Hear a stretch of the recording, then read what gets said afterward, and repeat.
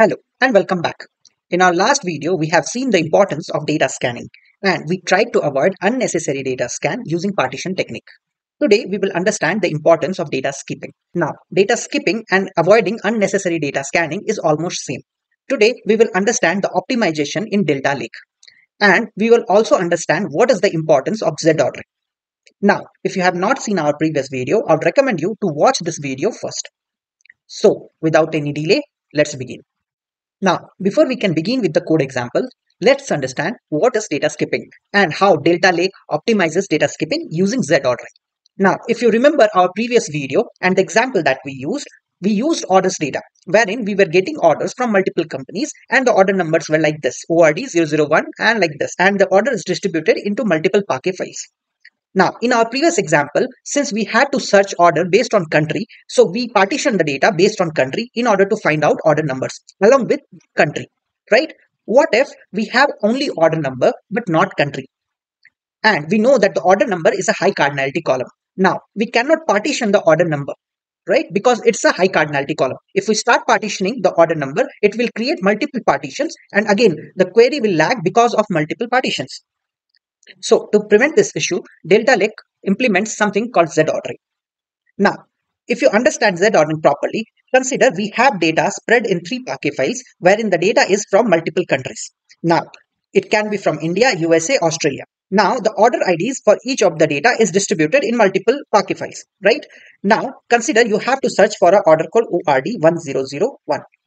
Now, we know this is in Parquet file 1. Since we cannot implement any partition technique on the order ID column, we have to scan all the files in order to find out this order ID. Now, how we can optimize this using Z-order? Consider you have stored this data in a Delta Lake table. Now, to optimize this with Z-order, you will run a query where you will specify that you have to Z-order this table by order ID.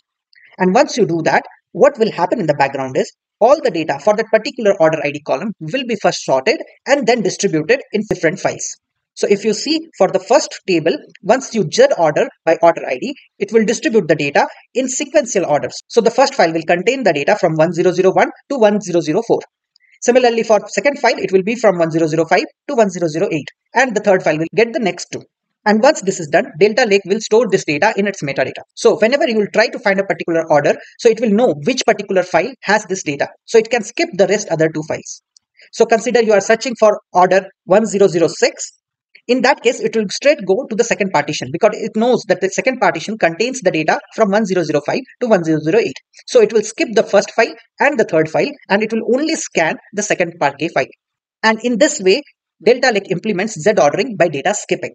Now, consider you want to search data by country.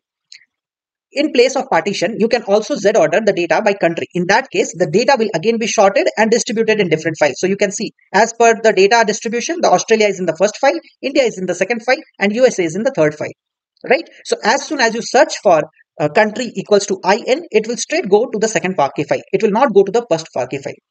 Okay. Now, Z-ordering is on multidimensional as well. It means you can implement Z-ordering on more than one columns as well. Okay, now consider you implement the Z-order by country and order ID because in your search query you have conditions like where country equals to Australia and order ID equals to some order ID, right? In that case, how Z-ordering will be implemented? So if you see the data is distributed into multiple Parquet files. Now, since this is based on two columns, the data will be distributed into multiple Parquet files. So here, first the country data will be sorted and then the order ID will be sorted. So if you see the Australia data is sorted with the order ID where the first two records are in the first two file, the third record is in the third file. Similarly for India, you can see the order 1001 is in the second file, order 1005 is in the third file, order 1006 is in the fourth file, similarly 1010 in the fifth file, right? But the order ID is still sorted and the country is still sorted. Right now, as soon as you put these columns in the predicate or the filter condition, it will straight go to that particular file in order to read that data. And this is how Z-ordering is being implemented. Now, don't worry. If you are getting confused with this one, don't worry about it. We will see this with a live example. Now, I am in my Database Community Edition. Now, if you don't know how to log in into Community Edition, you can go back and watch our previous video. I have shown the steps that you can follow in order to enroll for Community Edition. Now, the data set that we are going to use today is retail data that you can find in this location in the Community Edition. I have copied the same sales data to a particular location in my Databricks. So if I show you the data, This is a CSV file which contains sales data, which contains some columns like invoice number, stock description, country, customer ID, etc. Okay, and I'm going to read this data and write it in form of delta, because we are going to perform optimization on delta table in order to see the Z order and the optimize commands, right? So I have rewritten this data with a partition of 16 so that we can split the files into 16 files, and I've written this to a particular location which is sales delta. Okay, let me show you the delta table first. So I'll run the select star command.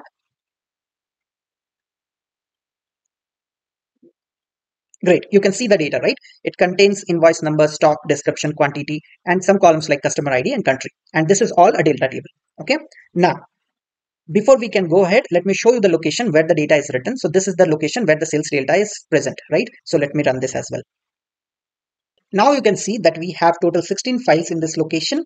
And this is because I've repartitioned the data in order to make sure that we have more number of files, and each of the file size is quite small. Okay.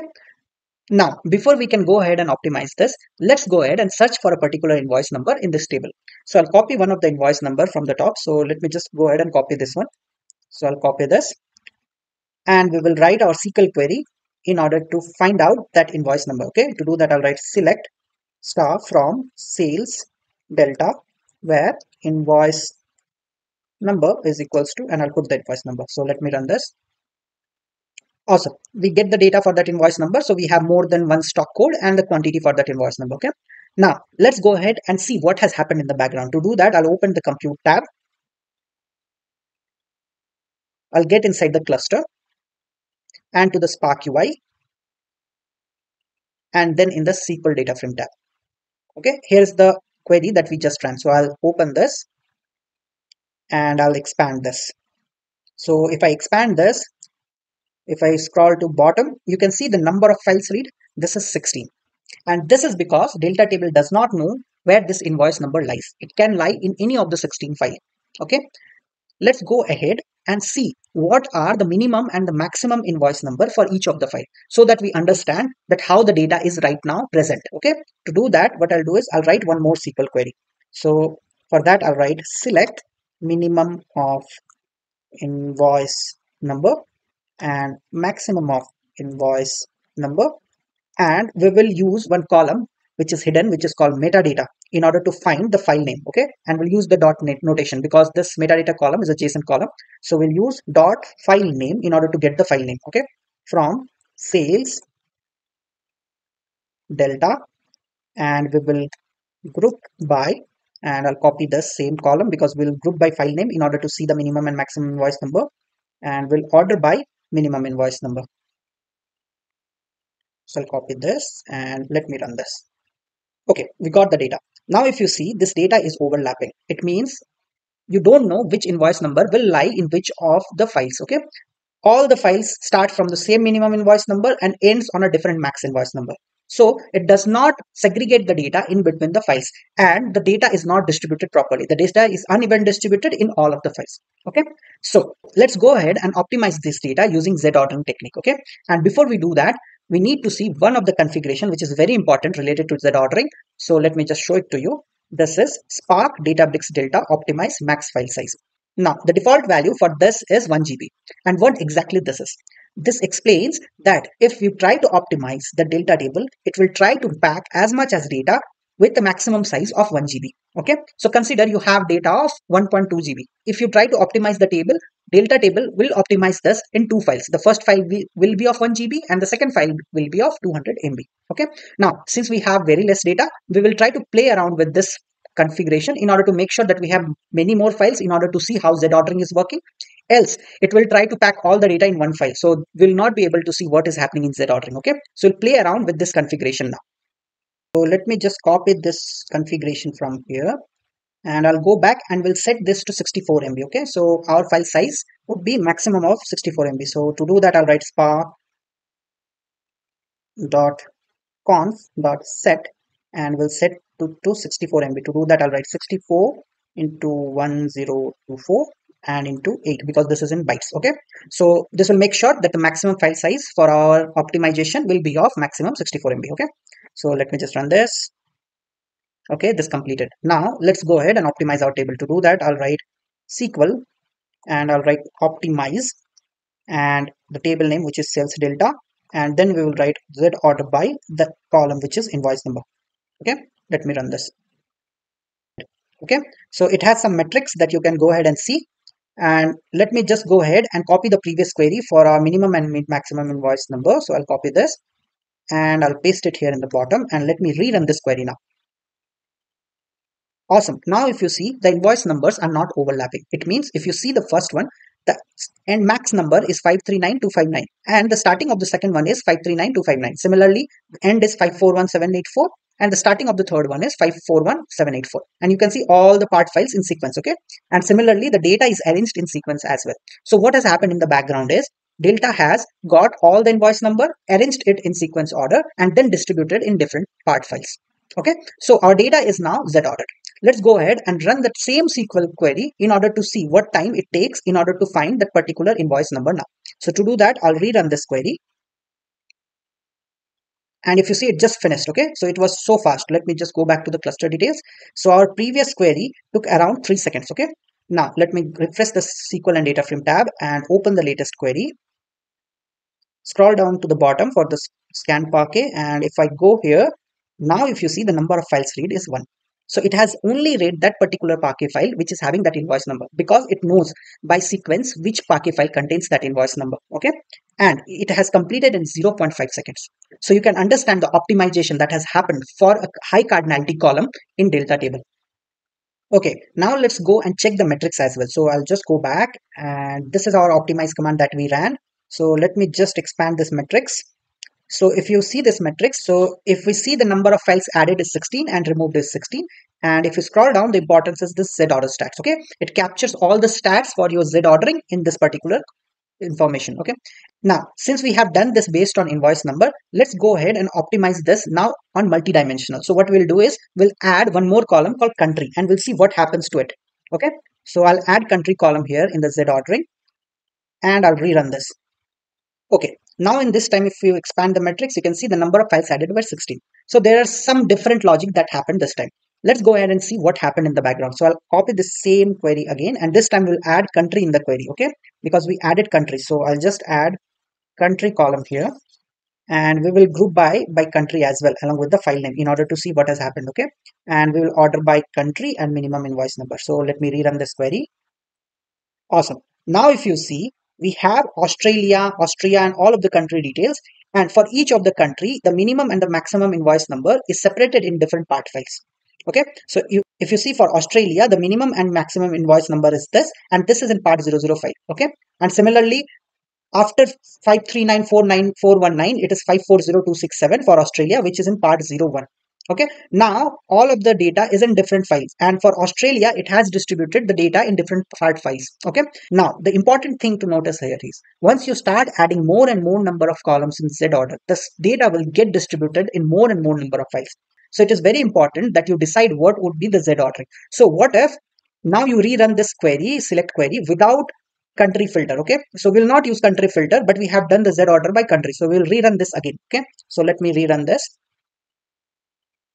So it has completed. Let me just go back to the cluster detail, refresh the Spark data frame, and let me just go to this. And if I scroll down to bottom and I expand this, number of file read is 2. So if you see, it has to read more number of files because we have added Australia as well in Z order. Okay, let's go ahead and put Australia in the filter condition and see what happens. Okay, so I'll go back, and in this invoice number, I'll change the invoice number, which is for Australia, and I'll add a country, and country equals to Australia. Okay, I'll just make it in single quotes, and I'll rerun this query. Awesome, this query completed. Okay, let me just go back to the cluster and refresh the SQL and data frame tab. So this is the one. I'll just open this. So this completed in 0.5 seconds now. Okay, and if I expand this and go down, so if you see, the number of file read again became 1. Okay, so it is very important that you select your Z orders properly. Okay, you cannot just blindly put any column as Z order and start searching for other columns. So it will create problem. So you have to select the correct orders for Z order. Okay, now that we are already using country in the filter condition, is there a better way to do it? The answer is yes. We can use the combination of partition and Z ordering. So we can partition the table based on country and then we can Z-order data based on invoice number. So in that case, our performance will be much more better because we don't have to Z-order the whole data based on country now. Okay, so I have already created one table called sales data partition. So this is again a data table partitioned on country, but we have not optimized it yet. So let me just quickly show you the data. So I'll use dbutils.fs.ls and I'll put the location. So let me just paste it here. So I'll put it here and I'll quickly do a display so that we can see it better. Awesome. Now if you see, this is a partition data where we have country equals to Australia. Okay, so let me just copy the first one, Australia one, so that we can see the number of files inside each partition. Okay, so I'll just place it here and I'll run this. Awesome. In Australia, you can see there are almost 16 files. Okay, this is a delta table and this is a partition delta table. Okay, so let's go ahead and optimize this table now. Okay, so before I optimize this, let me just run this query and see the performance first. So I'll run this. And this query completed in almost 3 seconds. So let me just go back to the SQL data frame and open the latest query, which says 3 seconds as total. And if I open this, scroll down, you can see the number of partition read is 1 because it is reading the Australia partition, and the number of files is 16. Okay, so let's go ahead and optimize this table. To do that, I'll just scroll down to bottom and we will use a filter condition if we want to selective partition Australia. Okay, so consider we only want to Z-order the data for Australia. So in that case, we can use a filter condition called where country equals to Australia. And if we want to Z-order the whole table and optimize it for all the partitions, then we cannot use the selective one. Okay, let's do it only for Australia. So I'll put a filter condition, optimize the table name with country equals to Australia. Now you need to be very sure. If you put a where condition, your table needs to be partitioned based on that column. Okay, since our table is partitioned on country, I'll put country equals to Australia and I'll run this. Okay, now the selective optimization Z-ordering is complete. So if we expand the matrix, you can see the number of file added as 1 and removed from 16. Okay, so if I go back, I run the same query again. So if I run this now, this completed in 1.52 seconds. Okay, previously it took 3 seconds. Now let me just go back and refresh the SQL data frame tab. And if I open this, go to the bottom and expand. Now if you see, the number of file read is also 1. The number of partition read is also 1. Okay, so we have optimized in order to make sure that only one file would be read and only one partition would be read. So this is data skipping at its best. So now you can understand how you can combine multiple techniques like partitioning, Z-ordering in order to make sure that your data table is completely optimized and your data scanning is also optimized. So these are some of the Z-ordering techniques that you can use in order to optimize your data table. Now, if you want to learn more about it, there is a documentation by the Delta IO. You can find it here, all about delta optimization, and all of this is there in this documentation. You can go ahead and check this out. I'll put this link in the description of the video. Now, before we wrap up, there's one more thing we need to discuss is auto compaction. Okay, by default, delta table provides this auto compaction in which the optimize means small files will be automatically compacted. Okay, but the data will not be Z-ordered. Z-order is something that you have to specifically provide as instructions. But optimization, or optimization when we say, is the compaction, means smaller files would be combined into one, can be done by auto compaction as well. Okay, this feature is available from Delta Lake 3.1.0. Okay, you can go ahead and check this out from this documentation. If you like my content, make sure to subscribe and like. Please put down your feedbacks in the comment section.